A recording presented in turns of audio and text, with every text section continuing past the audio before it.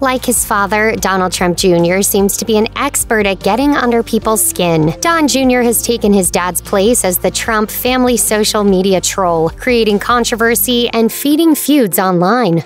So it's no surprise that Don Jr. has plenty to say about Alec Baldwin's accidental shooting on the set of Rust. Baldwin has been an outspoken critic of the 45th president and savagely imitated Donald Trump on Saturday Night Live for years. The oldest son of the former president is the most conservative Trump child and the closest to his dad in temperament. His ability to channel his father's energy has made him a valuable asset to the former president, with CNN reporting that Don Jr. was his father's top advisor. The Guardian reported that Donald's oldest child is seen by many as the heir apparent to the Make America Great Again MAGA movement. But Trump critic and founder of anti-Trump PAC, the Lincoln Project, Rick Wilson describes Don Jr. less charitably. Wilson claimed that the former president's son has risen in rank because he speaks the fluent whole dialogue of the Own the Libs Trump party. Yikes!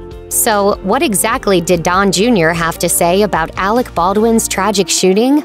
Donald Trump Jr. trolled actor Alec Baldwin a day after the movie set tragedy that resulted in the death of cinematographer Halyna Hutchins.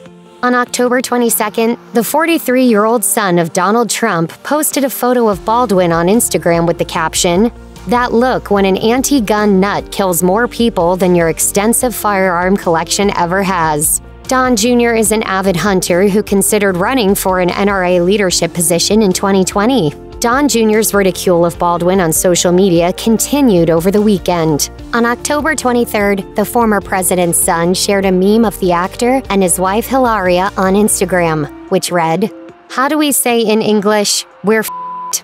In the caption, Don Jr. added several questions, including, why do those who hate guns so much have no problem profiting from them?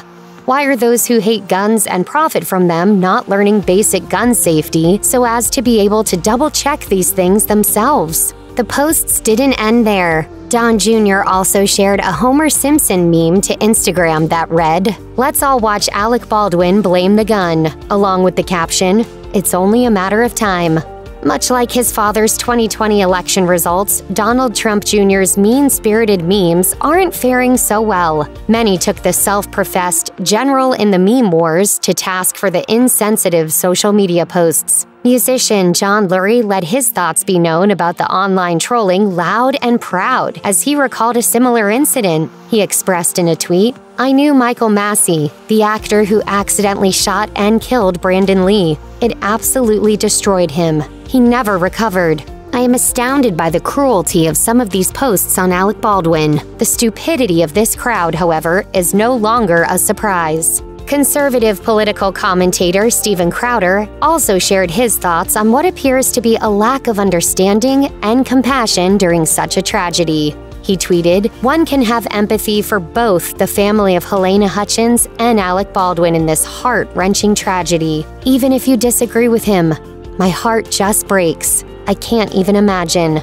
Unfortunately, all of the public criticism surrounding the insensitive online trolling fell on deaf ears as Donald Trump Jr. took it one step further when he unleashed yet another antagonistic meme on his Instagram account. In one fell swoop, the former president's son managed to troll 3 separate people, including Director of the National Institute of Allergy and Infectious Diseases and Chief Medical Advisor Dr. Anthony Fauci, President Joe Biden's son Hunter Biden, and actor Alec Baldwin, with a side-by-side photo of all 3 men with the words, "Know the difference.